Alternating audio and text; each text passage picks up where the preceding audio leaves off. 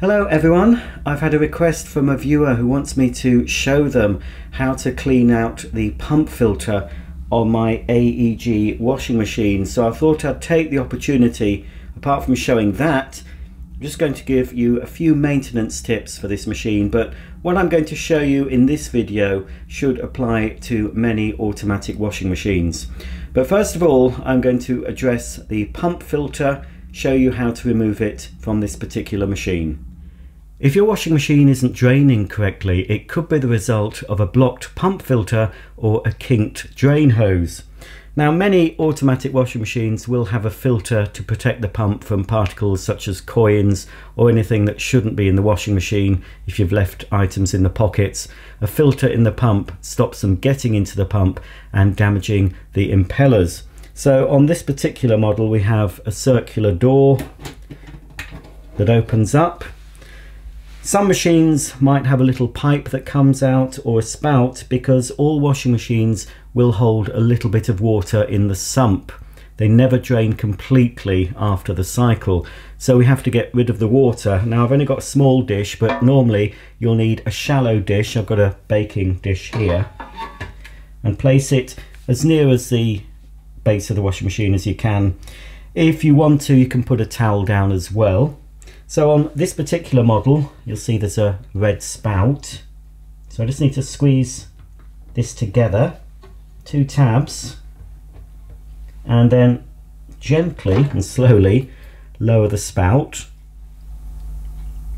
And you'll see the water is starting to drain. I can see bits of sediment already actually. This machine's going to get a service wash as well, and I'll explain that during the course of the video. Leaving the tray in place, I'm going to turn the pump filter anti-clockwise. It might be quite stiff. There we go. More water may come out, so as I said, keep the tray in place. As I can see, more water coming out.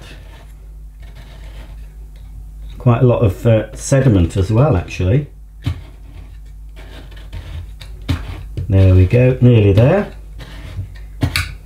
As I said, all washing machines vary. If you haven't got the instruction book for your washing machine, you'll often find them online. So just Google the make and model number of your machine and then follow that with manual or instructions.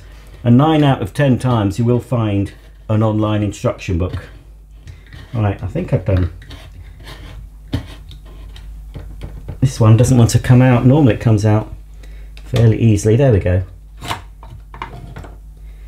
So, oh well, there's more sediment and muck in there than I thought. So this is the pump filter on my particular washing machine. So if there was anything large inside here, like a button, paper clip or whatever, it should be caught in this little basket here.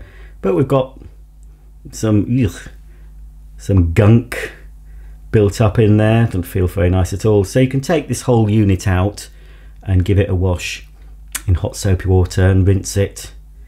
There's a seal on it. You make sure that the seal is in good condition, otherwise that's where it could start leaking, but this is fine. It just needs a bit of a clean. If you have access to a wet and dry vacuum cleaner, that's ideal to suck out any sediment or gunk trapped in the filter housing. I have got one, but it's not to hand, so I'll just use a cloth and just clean out the inside of the filter housing. If it's a bit nasty inside there, you can use a spray kitchen cleaner.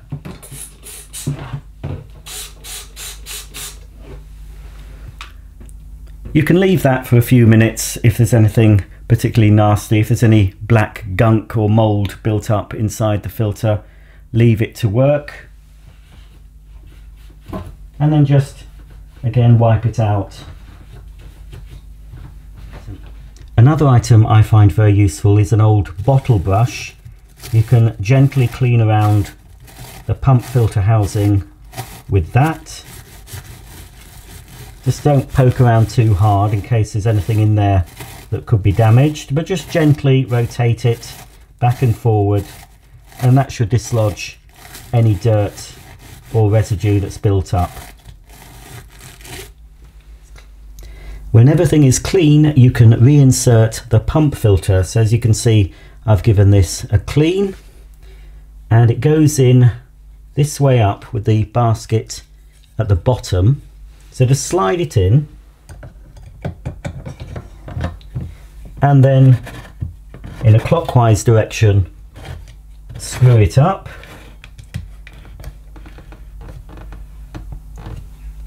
The red spout should be around vertical now. So there we go, that's the pump filter cleaned out. You can now close the access door.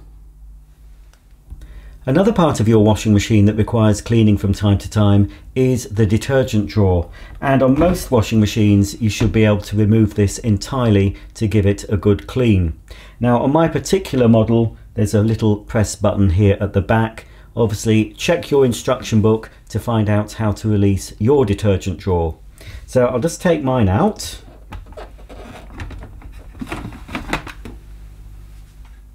As I tend to clean my detergent drawer on a regular basis, it's not too bad, but I'm still going to give it a thorough clean.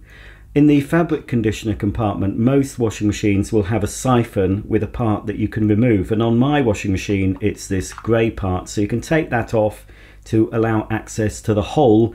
This is where the fabric softener is dispensed into the wash load in the final rinse. So if that hole's blocked, it means the fabric softener won't be able to get into the washer. So you need to make sure that that hole is free. If you think it might be clogged up, I suggest getting something like a cotton bud to poke through the hole. So I'm going to wash this.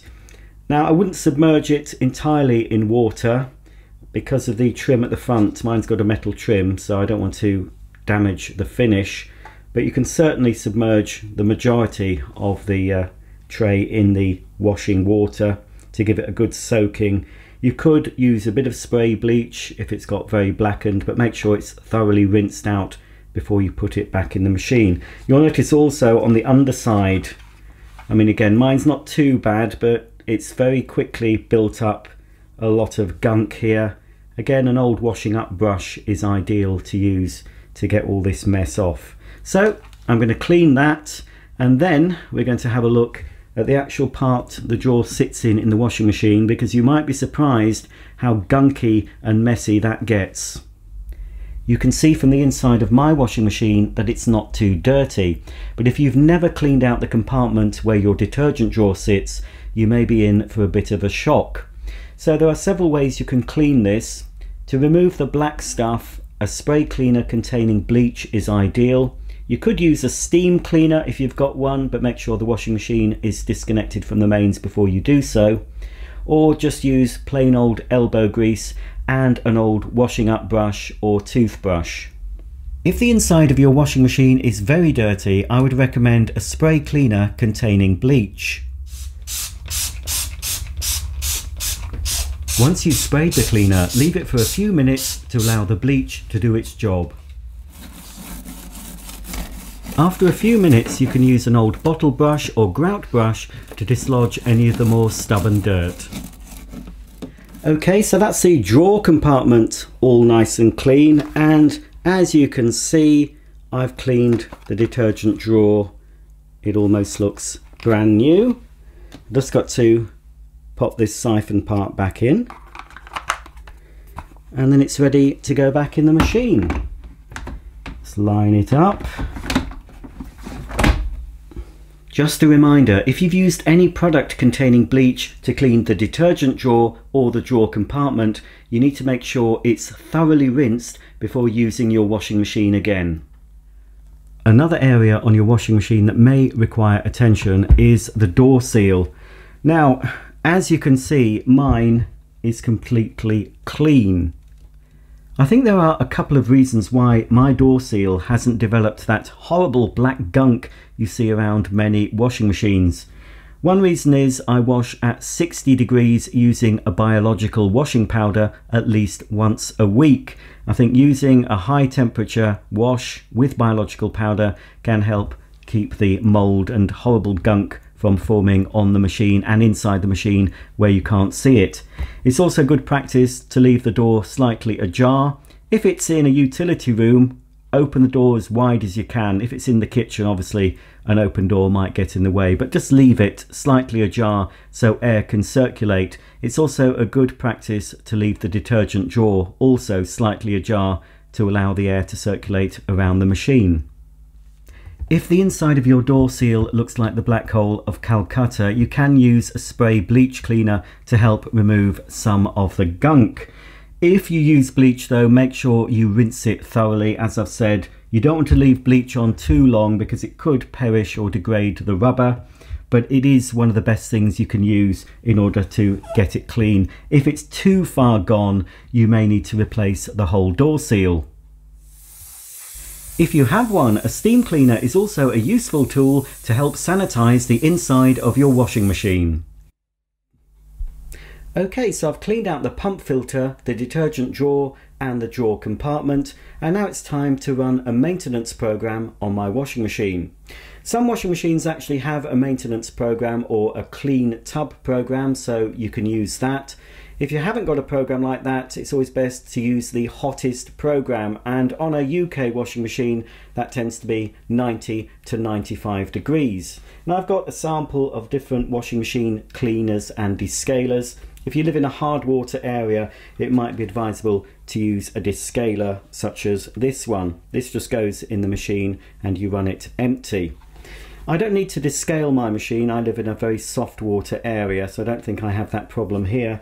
I just want to give it a good clean and a sanitize, and also I want to make sure the machine is thoroughly rinsed out. Any bleach residue that's left, I want to make sure that's all gone before I put my clothes in the machine again.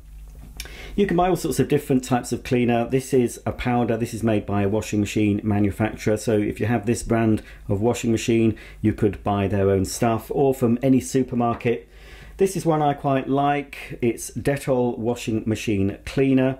You just put this in the machine, run the machine, as I said, on the hottest program, and everything should come out clean and fresh. This particular washing machine cleaner can also be used diluted to clean the detergent drawer and the door seal.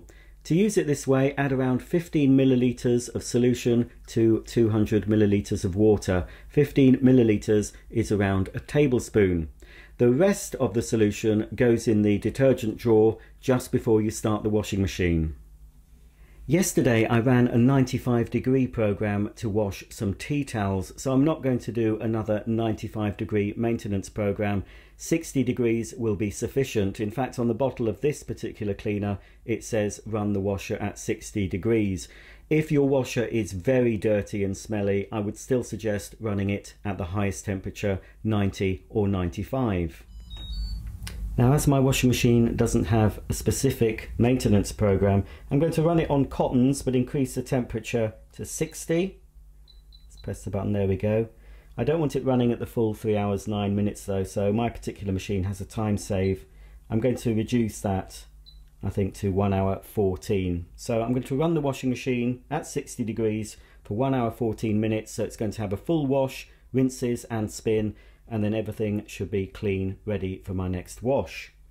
One tip, if you're using this liquid, make sure that if your washing machine uses liquid detergent and has a flap, make sure that flap is closed, or I'm going to actually pour this detergent in as the machine's filling because I don't want any to get wasted in the sump of the machine.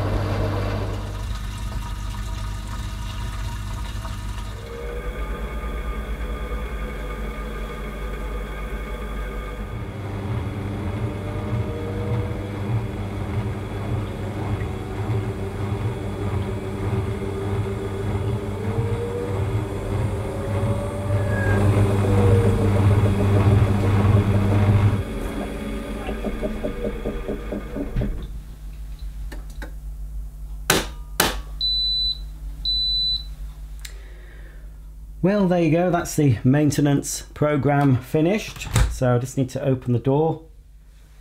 I'll give the porthole a dry.